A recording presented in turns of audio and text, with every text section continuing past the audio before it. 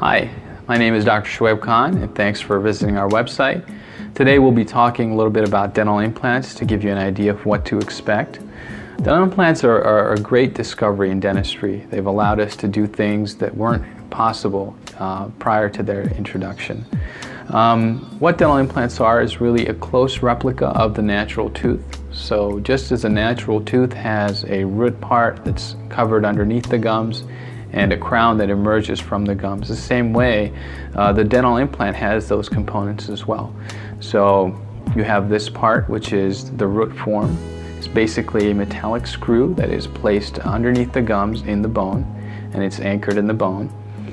Typically it takes about 3 to 6 months to heal, and once it's healed we can then make custom-made abutment, which is this post that goes up top of it, and that can be screwed into place.